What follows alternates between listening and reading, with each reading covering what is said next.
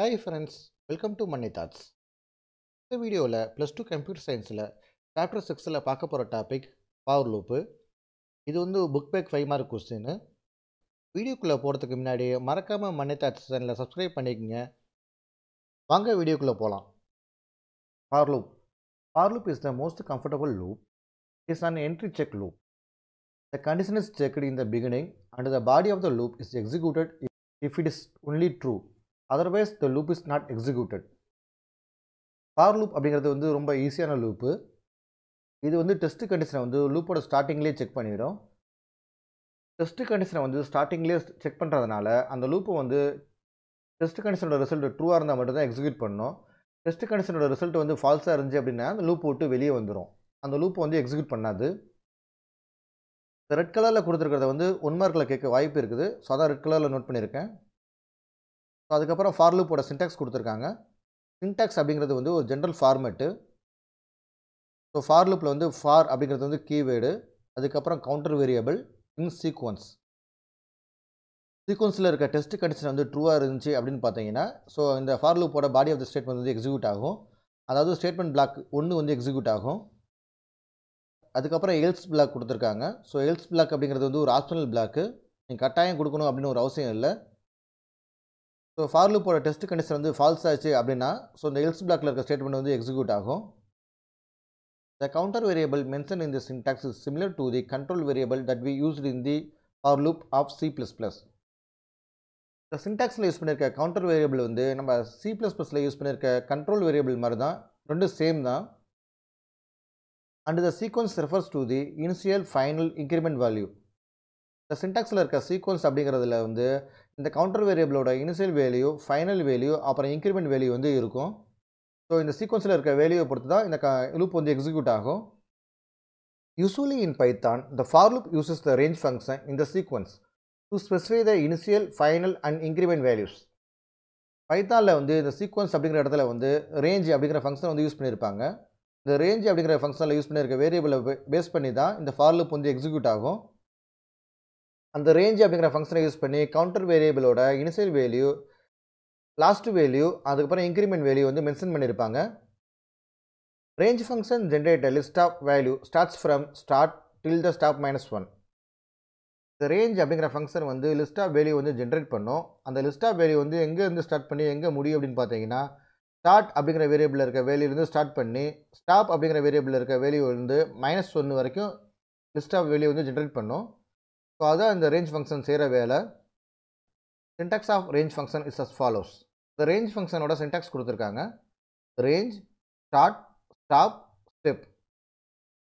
So இந்த range அப்படிங்கிற ஃபங்க்ஷனில் வந்து 3 வேல்யூ வந்து இருக்கும். ஸோ ஃபஸ்ட் இருக்க வேல்யூ வந்து ஸ்டார்ட்டு, செகண்ட் இருக்க வேல்யூ வந்து ஸ்டாப்பு, மூணாவது இருக்க வேல்யூ வந்து இன்க்ரிமெண்ட் வேல்யூ.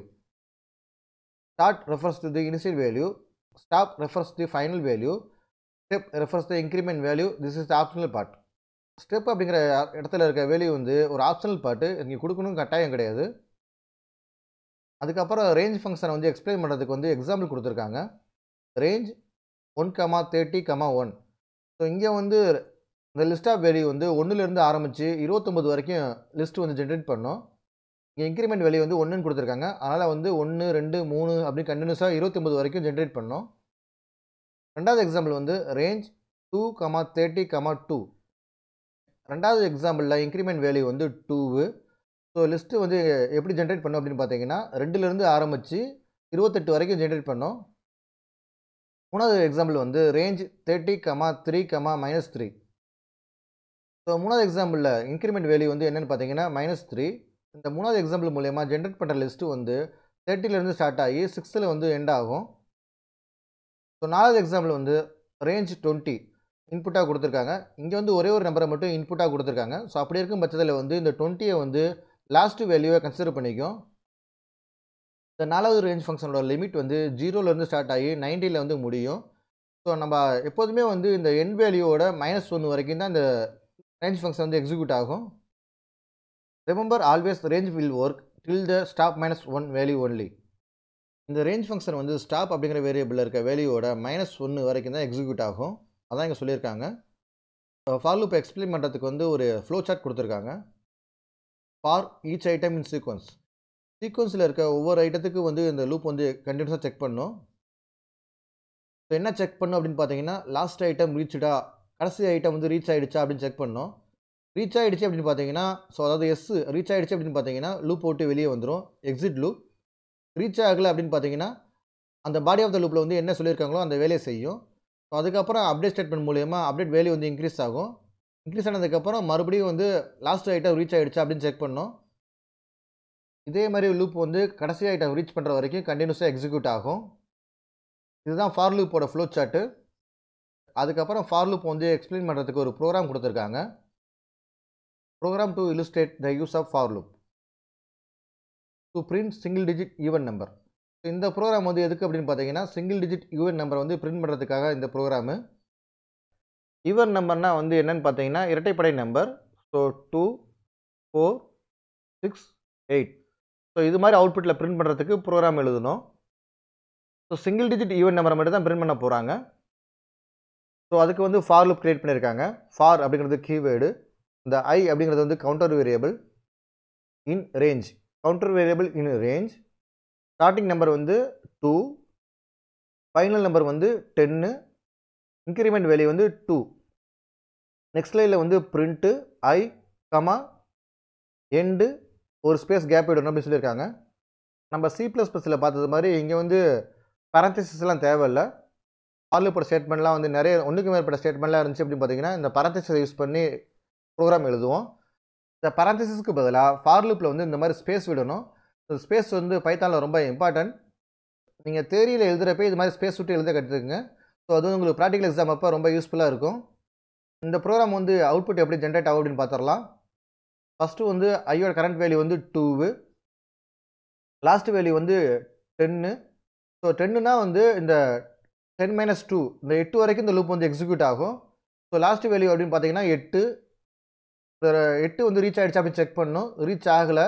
ஸோ அதனால் வந்து என்ன சொல்லியிருக்காங்கன்னா ஐயோட வேல்யூ வந்து பிரிண்ட் பண்ண சொல்லியிருக்காங்க. ஸோ ஐயோட கரண்ட் வேல்யூ வந்து என்ன 2. ஸோ அவுட்புட்டில் வந்து 2 அப்படின்னு பிரிண்ட் ஆகும்.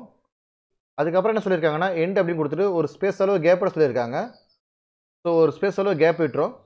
ஸோ அதுக்கப்புறம் அப்டேட் ஸ்டேட்மெண்ட் மூலியமாக ஐயோட வேல்யூ வந்து இன்க்ரீஸ் ஆகும். ஸோ இன்க்ரிமெண்ட் வேல்யூ வந்து என்னென்னா 2. ஐயோட ஸ்டார்டிங் வேல்யூ வந்து 2. ஸோ ஐக்கு வந்து 2 + 2, ஐக்கு வந்து 4 அப்படின்னு ஒரு வேல்யூ கிடைக்கும். இந்த 4 எடுத்துகிட்டு போயிட்டு மறுபடியும் டெஸ்ட் கண்டிஷன் செக் பண்ணுவாங்க. அதாவது 8 ரீச் ஆகிடுச்சா அப்படின்னு செக் பண்ணுவாங்க. 8 ரீச் ஆகலை. ஐயோட கரண்ட் வேல்யூ வந்து பிரிண்ட் பண்ணுவாங்க. ஸோ ஐயோட கரண்ட் வேல்யூ வந்து என்னென்னு பார்த்தீங்கன்னா 4. ஒரு ஸ்பேஸ் அளவு கேப் விட்டு 4 அப்படின்னு பிரிண்ட் ஆகும். 4 அப்படின்னு பிரிண்ட் ஆனதுக்கப்புறம் என்ன சொல்லியிருக்காங்கன்னா ஒரு ஸ்பேஸ் அளவு கேப்போட சொல்லியிருக்காங்க. அதுக்கப்புறம் வந்து அப்டேட் ஸ்டேட்மெண்ட் மூலயமா, அதாவது இன்க்ரிமெண்ட் ஸ்டேட்மெண்ட் மூலயமா ஐயோட வேல்யூ வந்து இன்க்ரீஸ் ஆகும். ஐயோட கரண்ட் வேல்யூ வந்து 4.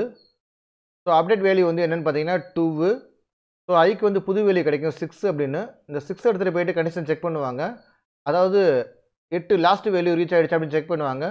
ஸோ 8 இன்னும் ரீச் ஆகலை. ஸோ அதனால் ஐயோட வேல்யூ வந்து பிரிண்ட் பண்ணுவாங்க. ஐயோட கரண்ட் வேல்யூ வந்து என்னென்னா 6 வந்து அவுட்புட்டில் பிரிண்ட் ஆகும். 6 அப்படின்னு அவுட்புட்டில் பிரிண்ட் ஆனதுக்கப்புறம் ஒரு ஸ்பேஸ் அளவு கேப் விடுவாங்க. ஸோ அதுக்கப்புறம் அப்டேட் ஸ்டேட்மெண்ட் மூலியமாக ஐயோட வேல்யூ வந்து இன்க்ரீஸ் ஆகும். அப்டேட் ஸ்டேட்மெண்ட்டோட வேல்யூ வந்து என்னென்னு பார்த்தீங்கன்னா 2. ஸோ ஐயோட கரண்ட் வேல்யூ வந்து 6. 6 + 2 வந்து ஐக்கு புது வேல்யூ கிடைக்குது 8 அப்படின்னு. இந்த 8 வந்து லாஸ்ட் நம்பரை வந்து ரீச் பண்ணிடுச்சா அப்படின்னு செக் பண்ணணும். லாஸ்ட் நம்பர் வந்து ரீச் ஆகிடுச்சு. ஸோ அதனால் கண்டிஷன் வந்து ட்ரூ. கண்டிஷன் ட்ரூ அப்படின்னால ஐயோட வேல்யூ வந்து பிரிண்ட் பண்ணோம்.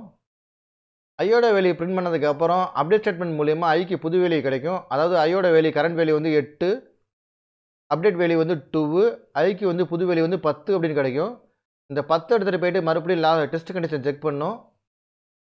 டெஸ்ட் கண்டிஷனோட வேல்யூ வந்து 8, இங்கே இருக்க ஐயோட வேல்யூ வந்து 10. ஸோ லூப் வந்து தப்பு, அதனால் லூப் போட்டு வெளியே வந்துடும். ஸோ அவுட்புட்டில் வந்து 2, 4, 6, 8 அப்படின்னு பிரிண்ட் ஆகும். இதுதான் அவுட்புட்டு. ரொம்ப ஈஸியான கேள்வி, ரொம்ப ஈஸியாக 5 மார்க் வாங்கிடலாம். இந்த வீடியோ மூலியமாக உங்களுக்கு இந்த டாபிக் நல்லா புரிஞ்சிருக்கும் அப்படின்னு நாங்கள் நம்புகிறோம். இந்த வீடியோ உங்களுக்கு பிடிச்சிருந்தா லைக் பண்ணுங்கள். மேலும் இது மாதிரி வீடியோ பார்க்கணுமா மறக்காமல் மண்ணை தாட்ஸ் சேனலை சப்ஸ்கிரைப் பண்ணுங்கள். உங்களுக்கு இந்த வீடியோவில் வச்சு டவுட் இருந்தால் கமெண்ட்ஸில் எங்ககிட்ட சொல்லுங்கள். மேலும் இந்த வீடியோ வந்து உங்கள் நண்பர்கள் மற்றும் நல விரும்பிகளோட ஷேர் பண்ணுங்கள். தேங்க்யூ.